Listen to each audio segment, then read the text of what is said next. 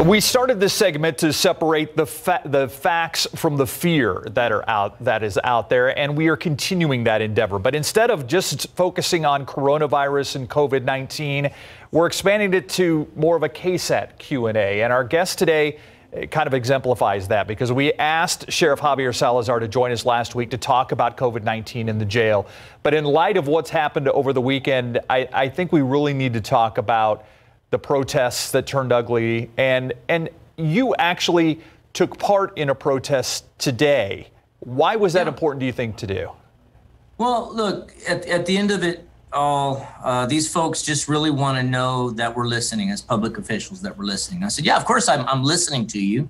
I agree with what you're saying. I mean, we and as first responders are just as outraged as the rest of the country is at what happened. In my opinion, George Floyd was murdered, and that is an outrage.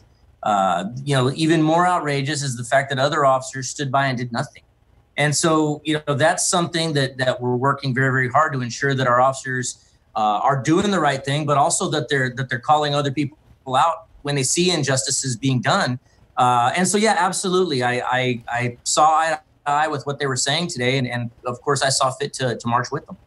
Sheriff, you mentioned that outrage and that you're hoping that officers and officers of the law know how to do the right thing. I know that you are using the killing of George Floyd as a training tool. We did a report on that recently. Tell us about that. What exactly are you telling your officers? Well, so last year we undertook a training philosophy, well, more of an overall agency philosophy, based on the concept of EPIC. Ethical policing is courageous. It's something that the New Orleans Police Department started.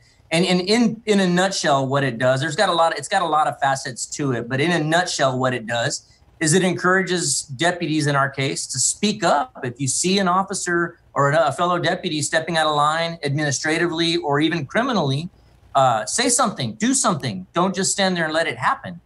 Think about, and I used this as a teachable moment for a cadet class the other day.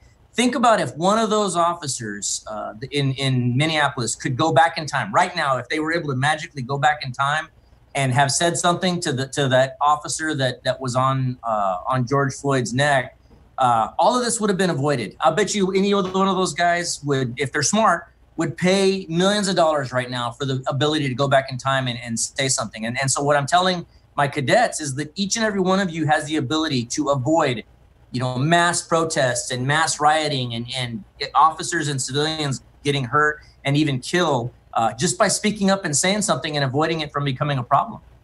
Talk about Saturday. I mean, and kind of how it played out for you and the Bexar County Sheriff's Department. I mean, 5 o'clock, there's a peaceful protest. They walk from Travis Park.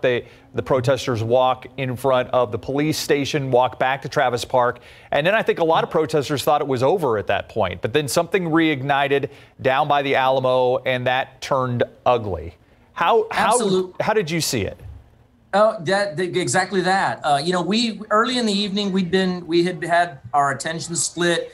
We were keeping an eye on something in one of the smaller municipalities that had some activity going on, and they were asking us to help monitor. But we also had an eye on downtown San Antonio. And so when the suburb event ended, we moved all of our assets downtown, and we were just waiting.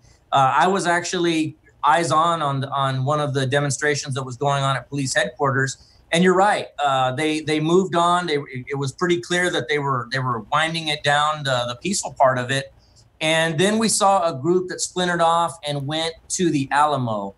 And it seemed like parts of that group, not all of them, parts of that group seemed to be trying to instigate an issue of some sort between the group that was protesting something totally different at the Alamo.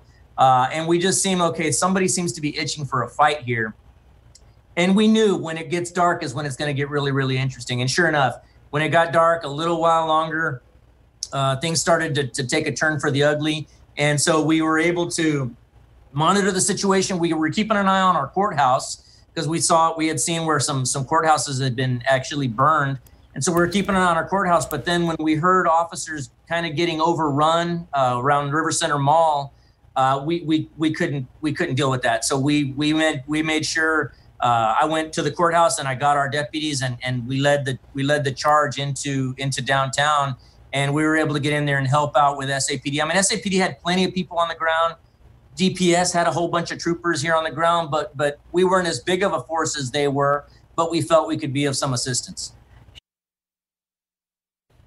Welcome back. We are wanting to continue our discussion with Bexar County Sheriff Javier Salazar regarding the protests and rioting that our city and community saw over the weekend. Sheriff Salazar, I want to ask you a little bit about the perpetrators. So much of the discussion has now moved to focus on these perpetrators. What do we know about them, and do we have a handle yet on who exactly they are?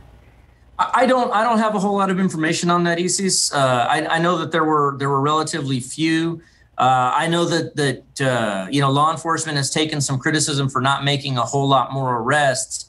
But, in a situation like that, I believe that had we started to arrest people, it would have distracted officers from the bigger picture. It would have tied up officers, and it would have initiated physical confrontations over what is, in essence, a property crime. And at that point, we were just trying to get people out of downtown. I mean, it was a very ugly picture. Smoke was in the air. Officers, deputies, and troopers were being pelted with rocks from above, from parking garages, being hit with bottles and bricks. We just needed to get those folks out of there as quickly as possible. What's your message to the community tonight? I mean, obviously, nobody thinks it's right that somebody should be killed on a street in America today by police officers. No, absolutely. What's your message to the community? People that are worried about the violence, people that are worried about the injustice. Well, I think a lot of people are assuming that that it's us against them. We agree. We absolutely agree. We're on the same page here. We believe that what happened with George Floyd was murder, nothing short of murder. There's no way to sugarcoat that, and there's no way to sugarcoat what those other officers did. Now, maybe their training doesn't incorporate the fact that you should speak up and say something when you see an injustice being done, but ours does. And we're going to make sure that our officers here at the sheriff's office know that it's not just socially acceptable that you should say something. It's expected of you, and you're going to be held accountable if you allow something like that to happen and get out of hand. Sheriff Javier Salazar, we appreciate your time so much. Thank you so much for joining us. Thank you. I appreciate it, guys. And of course, he'll join us tonight during the night beat around 10:30. So we'll see you then, Sheriff. Thank you. We'll be right back.